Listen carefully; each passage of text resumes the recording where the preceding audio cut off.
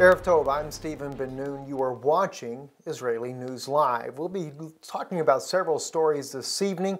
We're definitely on the brink of world war is our main topic, a special report I'll be doing on this evening with you on this. The NSA was targeted for by a terrorist attack according to CNN News today in the United States and Maryland. From what we understand, one gunman, one of the terrorists there were killed, another was arrested, and two people were actually injured in that attack. The Arabs in Israel have warned of an explosion on the Land Day anniversary. Of course, the Land Day anniversary came and went, and there was very little violence whatsoever. Of course, there was rioting in different parts of the country, but not as explosive as the Palestinians had promised it to be. Also, the Czech president, Zeman, is actually going to attend Victory Day celebrations in Moscow. We certainly applaud him for doing that. He's getting a lot of snubs from the Western world leaders for doing so amid the situation in Ukraine, but there again, the Ukrainian crisis would not be there had it not been for the West trying to topple a perfectly legitimate government to begin with. So our hats off to President Zeman of the Czech Republic for putting aside all the snubs from the West and NATO and going to Moscow for Victory Day. As he put it in a speech earlier that he did on television there, he said that we must remember that it was Russia that liberated many of the concentration camps of Europe as well, including Auschwitz. So therefore, we cannot forget what they have actually done for us. Very good point. And of course, we know the United States as well liberated many of them, many concentration camps as well, actually. No former soldiers that were part of that, and very moving to begin with to know the different people that liberated the Jewish people from a total annihilation by Hitler and his regime. All right then. In the news that we're doing this evening here, I'm going to be featuring several different speakers there that I've used some just the other day when we were speaking about Russia and the Ukraine conflict, but also a couple of others as well. George Friedman will be one of those speakers. He's an American political scientist. He regularly briefs military commanders as well as Defense University and the the Rand Corporation, and he's the author of The Next 100 Years. By the way, on his book, The Next 100 Years, he said that Ukraine would fall into a war in 2015, a civil war of sorts, and he was dead on that. And he also predicted the collapse of the Soviet Union due to the demise of a financial situation, which he said he may have been off a little bit on that maybe earlier. Also, American scholar Stephen Cohen, his interview with Sophia on the Sophia program on RT News. He is a scholar, an American scholar on Russian affairs, and very interesting interview there that he did. Dr. Paul Kengor, professor of political science from Grove City College, his particular interview at the Franciscan University, a Catholic university. He's also the autobiographer of Ronald Reagan, former President Ronald Reagan, former Director of Operations of the CIA as well. John Stockwell, in his book, he's an author of the book called Secret Wars of the CIA.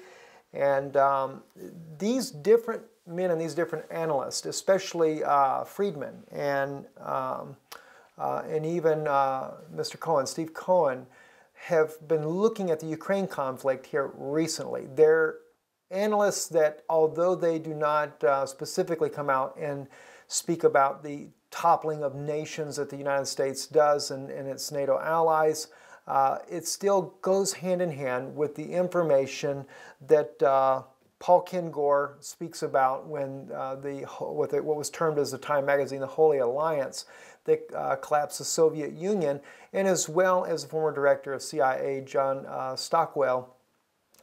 Very interesting information where John also clearly identifies the place that the United States does in these particular programs. So let's go right into this particular news, and we will inject these commentaries as we go. Mischief. Every covert operation, of course, rationalized in terms of national security or anti-communism. We've got lots and lots and lots of these out in the public record. The world is only so big, these things are never completely secret. You can read for yourselves at great length about these things. We've set out to overthrow functioning constitutional democracies in over 20 countries. We manipulated elections in dozens of countries. We created standing armies and directed them to fight.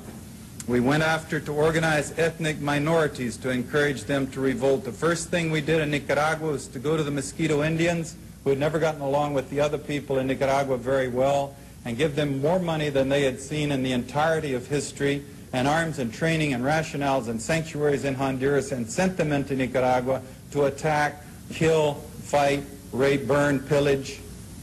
And this is an insidious thing. Every society is torn with racial conflicts and conflicts with minorities. Think how violent our nation is. Think what if there were a superpower so big that we didn't dare even flap back or strike back at them, that were coming to our minorities with huge sums of money and arms and training people from our minority groups and sending them into the country to do open acts of violence. How we would rise up and the bloodbath that would ensue. And this has been a technique the CIA has used in Nicaragua, in Thailand, in Vietnam, in Laos, in the Congo, in Iran, Iraq with the Kurds, in different parts of the world. We created, trained, and funded death squads like the Treasury Police in El Salvador that are responsible for killing as many as 70,000 people, according to the count of the Catholic Church. And we've assassinated world leaders, including the United States President in 1963, and I'll get to that in more detail in just a moment. Reuters published an article here recently on March the 27th. It's an article that's very disturbing, in fact. It's called Ukrainian Nationalist Battalion Ready to Battle Pro-Russian Rebels. I say it's disturbing because, in fact, with what I'm fixing to share with you here, it is very evident that we are on the brink of world war, and especially starting right off here in Europe. This is something that not many people want. Russia apparently does not want it, but Russia is very much realizes that it is definitely inevitable. They are being blamed. It's kind of interesting, as we brought out in the special report the other day, that the United States was very instrumental in toppling the perfectly legitimate government in Ukraine, and of course blaming it on the pro-rebels in the Ukrainian government. That's why we actually started this segment off with you, to be able to listen to the former CIA Director John Stockwell, and it's very, very pertinent information in light of what's happening in Ukraine and the news that I'm sharing with you there. As he put it about in Nicaragua, how that they took the Mosquito Indians, and the U.S. government funded them to go in, give them more money, as he said, than they've ever seen in their entire lives, and then train them, prepare them to go in to overthrow the Nicaraguan government, but not just overthrow it, to, as he put it, rape, burn, pillage. This is the exact same things that we are seeing in Ukraine. This is what the National Guard, you have to remember, Poroshenko, when he became the president after the legitimate government was overthrown, the legitimate government was overthrown, Poroshenko became president, and the military, he was concerned, would not be faithful to him, because there's many Eastern Russian Ukrainians that are part of the military, and they made it quite clear they were not going to go kill their own people. So he formed a new National Guard with the help of the West, the United States and NATO allies in doing this, and they have done exactly that. There are many, many films that we actually have. I cannot even share with you because they're too graphic. And they have done exactly that. They have murdered children. They have bombed, shelled. Even you will find out that they have actually, and this was according to the professor of, the American professor, Stephen Cohen, on the RT show, Russia Today show with Sophia, actually admits that in one of the violations that Kiev did of the Minsk agreement, Kiev actually violated, and to begin to shell in the Donetsk region, and they hit schools there. on the day that the children were going back to school. It is intentional. It is an intentional bloodbath, to say the very least there. So at any rate, let me bring this article to you from Reuters. This is Reuters article, Ukraine Nationalist Battalion Ready to Battle Pro-Russian Rebels. It says, Ukraine, the far-right Azov Battalion, whose symbol resembles a black swastika on a yellow background, is preparing to defend the port city of Mariupol in southeastern Ukraine. Alongside the army, and the use of symbols echoing Nazi emblems have caused alarm in the West and Russia. I don't think it's caused alarm in the West. They may say it audibly, but clearly, of course, Vladimir Putin actually has brought this up already. I've heard it on the news there, and he says, why is Kiev allowing this particular emblems, and not just the swastika? We've actually seen film footage of them carrying SS flags, Nazi SS flags into battle. But anyway, they say that, and let me say this, there are Western leaders that would be troubled by this, because remember, the Obama administration does not speak for all the Americans by far. We have many American supporters of Israel, for example. They back Israel. And of course, the Obama administration does not back Israel at all. We will be going to this issue as well, Israel and the overthrow of the government there in Israel, the destabilization of Israel, because they're all linked together. But anyway, it says, said here, and could return to haunt Kiev's pro-Western leadership when fighting eventually ends. Let's read that again, that last part there. They use the symbols echoing Nazis. The Nazi emblems have caused alarm in the West and Russia, and could return to haunt Kiev's pro-Western leadership when fighting eventually ends. Exactly, because what? That would be like the United States sponsoring Hitler during his fight, during his war. But nonetheless, what does this show us? The United States, along with NATO, the allies of NATO there, they are fighting the crusades for the Vatican, for the Pope of Rome. This is why we see that the Pope of Rome in September is actually going, this year, September 2015, I believe it's on the 22nd of September, he arrives in Washington, D.C. He will go to the White House first. Then the next day, he actually goes and speaks to both houses of Congress, the Congress and to the Senate. He'll be speaking there. And then after that, he goes to New York, to the United Nations, and speaks at the United Nations General Assembly. He is exalting himself as the world's leader. Not to mention here recently in a news article, it is published that he is now doing miracles. He has turned a dry vial of dry blood into a liquid blood. That has been reported on the news now. So he is the miracle worker. He is going to assert his authority. He's going to proclaim peace. And by the way, the proclaiming peace is very interesting. I was actually trying to highlight an article about him and this very issue that we were going to use in the news. And every time I highlighted it, the last word in the article was the word peace. It would not highlight. Period. It would not highlight. I tried several times, had to turn the computer off, turn it back on. Finally, I had to write it in myself. That it was spoke so loud to me, because why? The scripture says they will say peace and safety. They will cry peace, peace, and there is no peace. And clearly, there is no peace. That is just an outright fact. So nonetheless, he's going to exert it. He is the one that is pushing the buttons. The United States is definitely at his beck and call, and we see that all the world leaders go to the Vatican to begin with. The President of the United States, the Ukrainian President, the current Prime Minister of Ukraine, even Russia's President, Vladimir Putin, has been to the Vatican.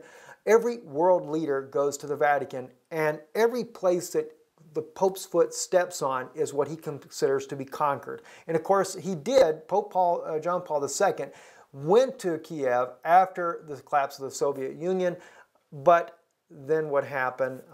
We find out that the former president here of Kiev decided he didn't want to be part fully of the European Union. He wanted to also work with Russia, and of course the West wouldn't have that at all. Reagan said this of he and John Paul II, this is Reagan's own words: We both felt that a great mistake had been made at Yalta and that something must be done. Yalta is where Poland and the other Eastern European countries basically fell behind the Iron Curtain, right? 1945. Solidarity in Poland was the very weapon for bringing this about. Reagan told the Pope in this June 1982 meeting, "Hope remains in Poland, and we, working together, can keep it alive." Can keep it alive. Now, maybe in the Q&A I could go through exactly what they did, how they worked together. Among other things, a lot of intelligence sharing went on that we still don't know about. It's amazing how many of these documents are still classified, especially on the Vatican side, where they were classified for like 75 years. They had their staffs meeting together constantly. There was one team, Bill Casey, the CIA director, who, as I said, was Catholic, Ambassador Vernon Walters. They would fly, Casey would fly in a black jet without windows, a C-141. He would fly it to the Vatican.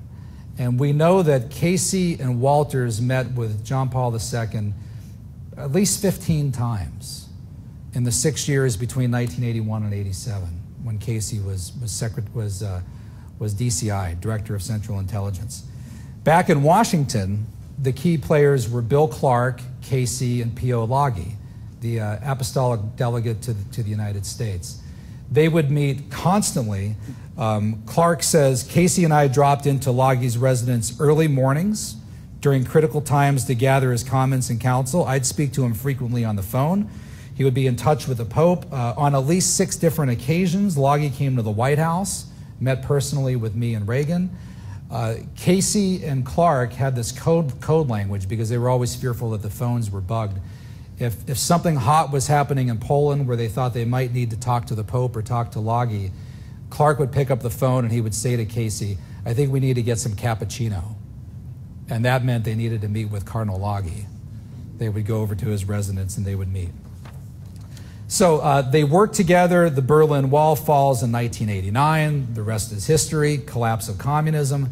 Berlin Wall. Continuing on in the article here, he says, we don't like the ceasefire at all. This is what the leader of the National Guard Unit fighting for the Ukrainian President Poroshenko says. He's the far-right Azov battalion leader. He says, we don't like the ceasefire at all. As with the previous ones, it's only led to another offensive, as he calls it, by the enemy. This is Azov commander Andrei Belsky is his name. Said, while watching artillery drills at Yuzov on the shores of the Sea of Azov, about 40 kilometers southwest of Mariupol. He says, appeasing the aggressor will only lead to more aggression. And this is where he really very serious comment he makes here. This war will inevitably continue either until our complete defeat or until our full victory and return to our land in all East Ukraine and Crimea. Believe me, Russia has heard that. And that's exactly what the United States is pushing for as well. The Pope of Rome is not going to be satisfied with just Ukraine. He wants Crimea as well. He is about for world dominance. This is one reason why we see that he went to the eastern countries recently, to show that he had conquered them as well. He goes on to say, we believe in the second scenario, said the 35-year-old from the city of Kharkiv. Now, jumping down a little bit further in the article here, it says, Kiev and the West say Russia drives the rebellion in East Ukraine. It's the United States and of course, the NATO allies, and has sent in troops as well as weapons to help the separatists. Moscow has sided with the rebels but denies direct military involvement. In fact, U.S. Different analysts have claimed that this is not true, that it is only propaganda by the United States to incite more war, that this is not happening. The article goes on to say, under the heading of Patriot of Ukraine, says the Azov Battalion originated from Beletsky Parliamentary National Socialist Group called the Patriots of Ukraine, which propagated slogans of white supremacy, racial purity, and the need for authoritarian power and centralized national economy. Now, this is exactly, if you remember what you were listening to earlier, this is exactly what the former Director of Operations, CIA Director of Operation, John Stockwell, mentions, that they look to divide the nations, to topple them by using a racial divide. This is where your ethnic cleansing comes from. You'll also find that the United States actually funded the Iranians and the Iraqis to fight one another, to keep them busy, preoccupied, so they don't fight the United States. And it works. It definitely does work. That's something we'll see in a few moments there, where Mr. Friedman, Dr. Friedman, actually speaks about that very thing. It's also exactly what the United States did by creating ISIS. They created ISIS, they trained them in Jordan, and then what did they do? They sent them in to keep what? Lebanon busy, with the leader of Hezbollah, to keep them busy, to keep the Syrians busy, to cause more chaos in Iraq again. Constantly the Shiites and the Sunnis killing one another. That way the United States doesn't have to get directly involved and always have to use our own troops in order to fight the battles. So that's why we can see what's exactly is happening here.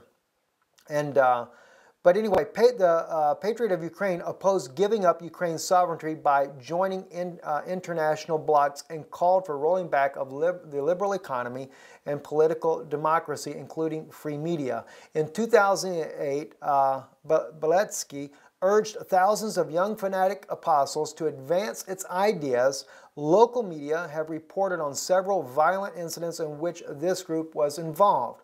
So we can see that there was already, that incitement had begun quite some time back. And from what we understand with John Stockwell, that's exactly the way the West does in toppling legitimate democracies. When he did it when he made his interview back in 1989, he said that the United States had toppled 20 at that time. Well, there have been a lot more since then, and Ukraine has now been added to the list. But anyway, since Azov was officially created last May, it has been involved in fighting of the outskirts of the rebel stronghold of Donetsk, a battle for the town of Ilovaisk, which Ukraine forces lost last summer and across the coast of the Sea of Azov. But since Azov was enrolled as a regiment of the Ukraine National Guard in September and started receiving increased supplies of heavy arms, Beletsky has toned down his rhetoric somewhat there. That's so they don't get any backlash in Washington. Beletsky said he now has infantry and artillery units and was building a proper tank force. The United States has already admitted publicly now they're sending arms to Ukraine, and as I believe it's Friedman that actually states there that they're admitting it publicly now. In other words, they were already doing it, even as Russia has accused them of doing that. And there again, you know, I'm an American. I definitely support, and I've always believed that the United States has been in wars for our own freedom, fighting for the freedom so we can have freedom of religion. It is only more recently that I have really begun to understand that the United States is fighting the battles for the Vatican, for the Pope of Rome. And we clearly see this because we see the Pope of Rome now exerting his power in the United States over the entire world. And as well, you know, as we reported before, if you're a 501c organization, which most churches are, you cannot say anything against the Vatican. You can't say anything against the Pope of Rome. In fact, we had one sister write us recently after I announced this, said she went to her pastor and asked him, "Are you a 501c? Is our church a 501c entity?" And he said, yes. She said, "Is it true that you, as a 501c entity, cannot speak against the Pope of Rome, the Vatican in this case?" And he said, "That's exactly true." She said, "I will not be a member of this church." God bless her. God bless her for making that stand. Okay, so we go on there. The Beletsky said, okay, we know they're getting troops, tanks. He says all volunteers were officially making 6,000 as far as the currency that they're using there, which is about $316 a month. but the fact we're getting about 10,000, so they're getting nearly double the salary. Again, remember Stockwell said they send large sums of money in to appease these people. Now this, if you remember also in the documentary, the footage that I shared with you from Crimea, the way back home, the documentary made by state television in Russia, that was another thing that they pointed out. The commanders of the unit, now it wasn't the soldiers get a little bit more no doubt, but the commanders, they had already tapped in, got the information, knew that they had called them back, wired money to the commanders' accounts for the fight that they were willing to do in Crimea. So again, we see the money trail, we might say, follow the money trail, which kind of brings me to another thought in itself there. You know, we know the Bible does say the love of money is the root of all evil. And who is the richest entity in the world? It's the Vatican, of course. They have more gold, more money, more assets, more stocks, bonds than any other entity or person in the entire world. So, if the love of money is the root of all evil, then we can certainly see that the root is Rome. They are the root. For world dominance, they want to control the world economic system. They are the love of all money. They are certainly the Judas of modern day. They have the money bag. They have the purse. They are controlling the world's financial institutions. They are the root of all evil. I never thought that that was actually a prophetic scripture, but now I see that it is.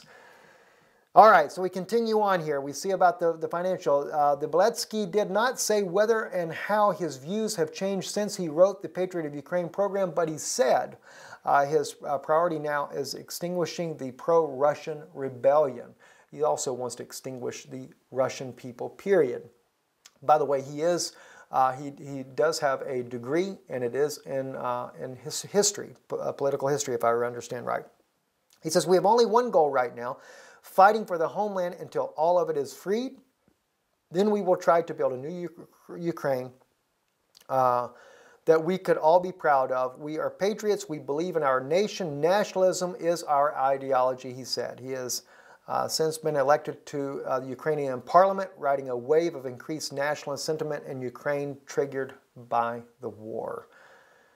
That's the article there, as I said, that has definitely let us know that we are on the brink of war, without any doubt whatsoever. There was also another article that came out on global research that was very insightful there. It was Germany accuses NATO of dangerous propaganda. American strategic objective is to prevent a German-Russian alliance. The primordial interest of the United States, over which for a century we have fought wars, the First, Second Cold War, has been the relationship between Germany and Russia, because united they are the only force that could threaten us, and to make sure that that doesn't happen. He is actually from Switzerland, is where he lives at. The article here says, Mr. Ganser, the German Chancellery, accuses NATO chief Philip M. Breedlove. By the way, he is, it's interesting that he is the NATO chief of NATO operations. He is actually a four-star general with the United States Air Force. You'll find that all the leaders in NATO are actually American generals, but they, as he puts it here later, they put European faces to this. Anyway, it says, of dangerous propaganda, Breedlove exaggerates Russian military involvement in East Ukraine. For example, what is going on here is the German government just accusing NATO of war propaganda.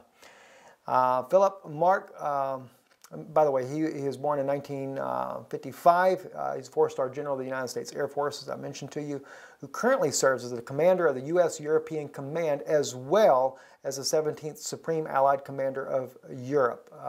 That's the head of NATO forces, of the NATO Allied operations. He previously served as a commander of the U.S. Air Force in Europe as well. The article goes on to say the German Chancellery is right with its critique. In my opinion, something dangerous is happening right now. He says U.S. general, like Breedlove's, are trying to provoke a war. They're trying to provoke a war. The generals are trying to provoke a war, he states in his article, where Germans and Russians would kill each other to weaken both countries. This is a cynical actually a diabolical plan, he writes. But this is exactly what the U.S. strategists like George Friedman, that's Dr. George Friedman he's speaking about, director of the Stratford think tank, are suggesting. United Germany and Russia are the only power that could threaten the United States, is what Friedman actually, and he actually did say, I've actually heard that, said in a speech in February of 2014 in Chicago. That was just actually a few weeks ago, not very long ago at all. Our primordial interest preventing a German-Russian alliance is to ensure that will never happen, said Friedman. The U.S. as an empire cannot intervene in Eurasia all the time. So I'd like for you to hear a little bit of Dr. Friedman's report on this. Let's listen to that. Do you look to Europe, who has been criticized by Putin himself as the scourge of the earth, or do you look to yourself? Where do you look? What's next for Ukraine? Well, the first question you ask yourself, are you a Ukrainian speaker or a Russian speaker? Because Ukraine contains both. And while the idea of the Russian speakers genuinely wanting autonomy because they have been mistreated by the Ukrainian speakers is dismissed, it's also true. The Ukrainians do not want a federation. The Russian position is, and by that I mean the Russian, look, Canada has a federation, Quebec speaks its own language, it's okay. But the Ukrainians know that this is only the beginning. I mean, this will lead to devolution. What you do, if you're a Ukrainian, is essentially reach out to the only country that will help you, which is the United States. Last week, 10 days ago, General Hodges, Commander U.S. Army Europe, visited Ukraine. He announced that U.S. trainers would now officially be coming, not just unofficially coming. He actually pinned medals on Ukrainian fighters, which by protocol of the military is not the way. Foreigners don't get to pin on, medals. But he did, showing that this was his army. He then left and in the Baltics announced that the United States would be pre-positioning armor, artillery, and other equipment in the Baltics, Poland, Romania, and Bulgaria, which is a very interesting point. So the United States, and now yesterday the United States announced that it would be sending weapons. Tonight, of course, they denied it, but they are. The weapons will go. In all of this, the United States has acted outside the context of NATO. Ganser goes on to say in this particular article, he says, how is NATO trying to fuel this conflict? NATO General Breedlove often sticks out by spreading exaggerated and untrue claims. This is how NATO is fueling the war. This is dangerous because the situation is very tense. As we know, on the 12th of November 2014, Breedlove claimed that Russian troops and tanks have marched into Ukraine, but that wasn't true, and it wasn't just a little thing. And by the way, that was also backed up by the scholar on Sophia's program, scholar Stephen Cohen, backed that up as well. He said that the Russians never did come in the way the United States was making it. Now, whether or not Russia has helped supply arms and weapons to the eastern Ukrainians, I can believe they have. There's without a doubt they have. And there has been some reports that we see that Russians have actually died in the battle and have been buried secretly in Russia. I've seen different films on that as well. So even if they did come in and begin to fight, you can't blame Russia because Russia has a strategic interest in maintaining a neutral place in Ukraine. So anyway, let's just drop that in there for you there. And anyway, so he goes on to say that on the 12th of November 2014, Breedlove claimed that the Russian troops and tanks have marched into Ukraine, and that wasn't true, and it wasn't just a little thing. Literally, the NATO general said, we have seen that Russian troops, Russian tanks, Russian artillery, and air defense systems have moved into Ukraine. BBC and other mass media spread that worldwide, but it was a lie, according to Mr. Ganser, he says there. And U.S. General Ben Hodges, commander of the U.S. troops in Europe, also pushes for war by supporting the Ukrainian army. In January 2015, he visited a military hospital in Kiev and handed over a medal for bravery for the U.S. Army to a wounded Ukrainian soldier. That, of course, increases to Europe. What threat is that aimed at? You're very dangerous. Look, this is driven by the Ukrainian crisis. There's a theory in the West of what the meaning of Ukrainian crisis is, that the Ukrainian crisis was started by Putin.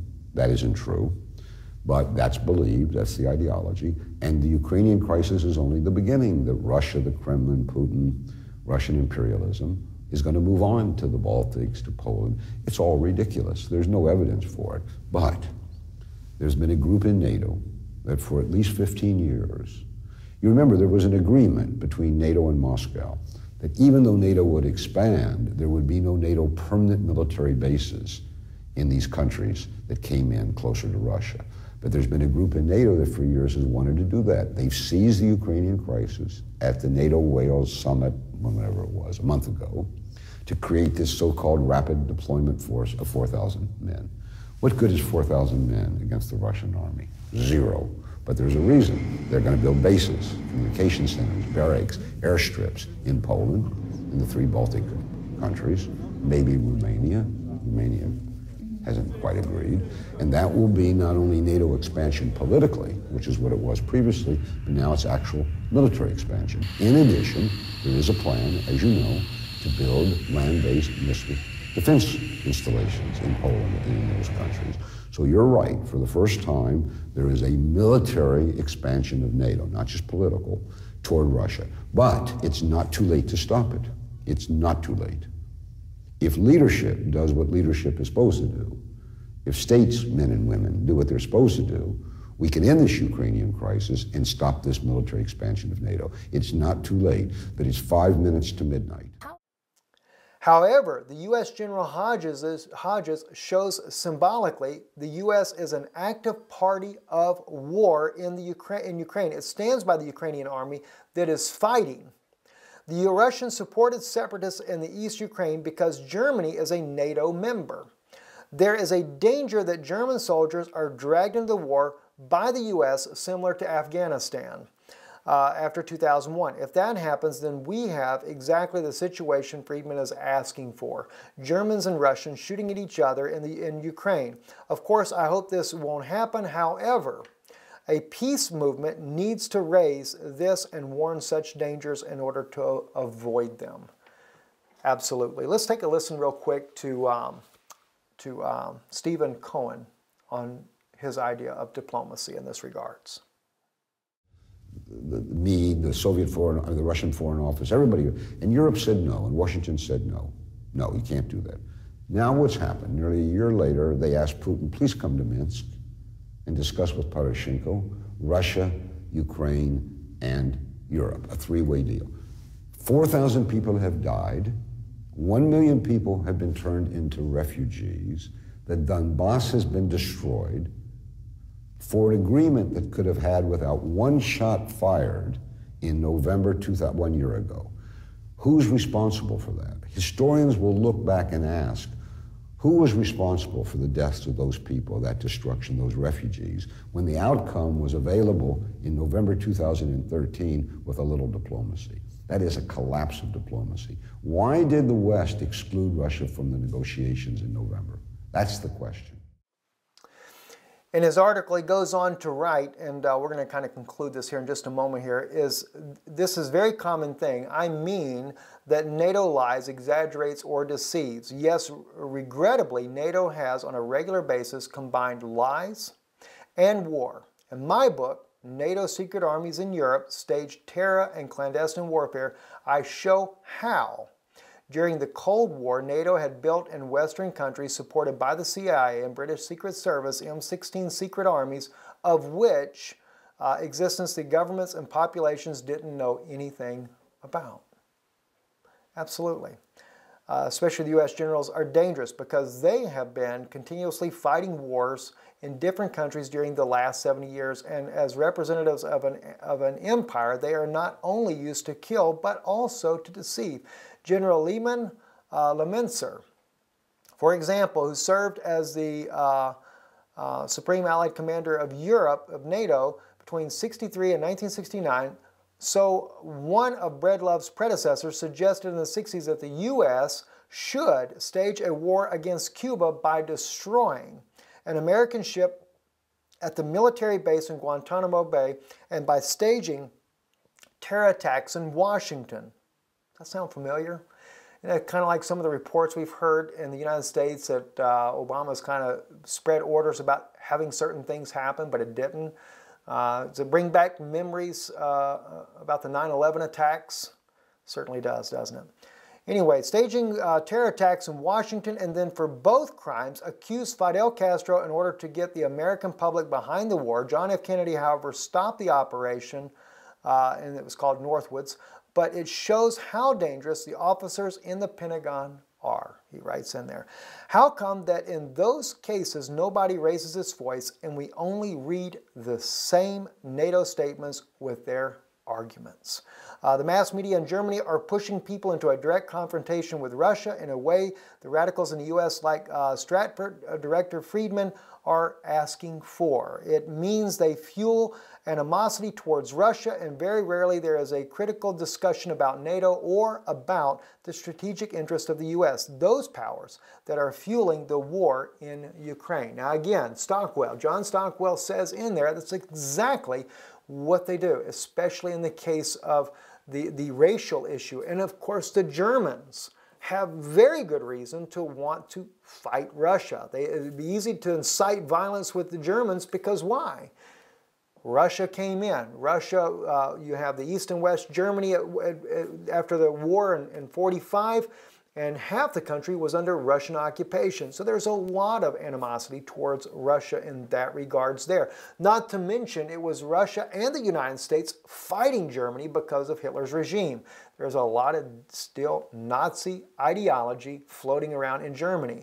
But the problem is that German Chancellor Merkel, she actually has and wants to see a peaceful resolve to come with the Ukrainian crisis because she wants to get back to business as usual with Russia because 40% of Germany's exports go to Russia. So she's not as big into this, but nonetheless, the United States, with the Pope of Rome pushing for this global dominance, is definitely falling into this. Now, let's move into Israel. Now that you begin to start seeing the bigger picture of what's going on. Now, scripturally speaking, we could go in the Bible and we can clearly see where Daniel writes about how that the prince that shall come comes up strong with a small people, which are the Palestinians. And what is happening in Israel and has been happening, especially after the 1967 war when Israel was victorious with all of her Arab neighbors, but even since then, the Vatican has tried to gain control of Israel. They want Jerusalem for themselves. Israel's not been willing to give them that. Israel has tried to compromise. They gave them Mount Zion, but the Pope of Rome wants more. He's still not satisfied enough. So therefore, they have incited the Palestinians. They have flooded money into the Palestinians, into the Hamas terror regime in Gaza, and they're constantly inciting violence. I remember speaking to a Palestinian cab driver one time in Israel. In fact, just recently, we were talking together, and he said to me, he said, you know, Stephen, he said, we used to not have these problems. He said, ever since the first Intifada, he said, something happened to the Palestinian people, and they just have gone crazy. And he said, but why? He said, at one time, we could live in peace with the Israelis. We were not fighting each other. But what is it? The Vatican pushes these fights, these wars. I've actually seen, I used to have the footage of it, of where the rallies that would be going on in the Palestinian territories that they have called the West Bank, that they occupy at this particular point in time, they would show the footages that what's going on, and you always saw Catholic priests in the background all around. So the Vatican is causing the United States, as we've seen Barack Obama, we saw the articles even in the New York Times, that Obama sent his team down there to overthrow Netanyahu, because why? Netanyahu is not fully cooperating with Rome the way that he's supposed to be doing. He's doing a lot of like the former president of Ukraine is doing. He's trying to play both sides in this here, and it's not working. He's under the pressure of the United States. He's under the pressure of Rome. And he's trying to play the politics of it, but it's not what God wants. And yet he's also trying, he sees the word of God. He's not supposed to give over Israel to Rome, to the United States, to the Palestinians, or anyone else. But this is exactly what they want. They're trying to destabilize the nation. They will cause, and if they don't split the nation soon, then he will have Hamas, that is the Vatican, will cause the United States to pressure Hamas, the Syrians, the Iranians, and they will fund that war, and then they will fund Israel to fight one another to do what? To cause us to kill each other off, is what they're doing. And then God is going to have enough of it. Because God sees every nation is turning against Israel. Now we know there are many Christian Americans that stand with Israel unconditionally, and God bless them for doing just that. We thank you for that. We know that God sees that as well. But the political side of this is all the nations will come against Israel. And no doubt that's why the Czech President Zeman will probably end up being ousted before long, because he stands with Israel. He's doing everything contrary to what the European Union, what the Pope wants. None of them like him because of this. But God bless him for making that stand. And God bless the American Christians for standing for the Jewish people of Israel and not turning your back on us. We know that you love us, but unfortunately, the Obama administration and the next administration, neither will have Israel's interests at heart. They're bringing the Pope of Rome to the United States to bring about his one world government. It'll be the catalyst. It will be what springs off this new world order. No doubt. And we've been hearing about as well, just got the reports in about the United States undergoing martial law tests all over the country, and people really being stirred up by this. Things are getting very heated up. Anyway, if this news is valuable to you and you appreciate it, we do this 100% nonprofit. We're not a nonprofit organization, but we don't do this for profit. But it's your love and support that makes the news happen. So if that's all you listen to as the news, you don't listen to the biblical commentary that we do on Danuna Institute of Biblical Research, and you'd like to support this news programming, you can go to IsraeliNewsLive.org and you can contribute there. God bless you and thank you. Good night.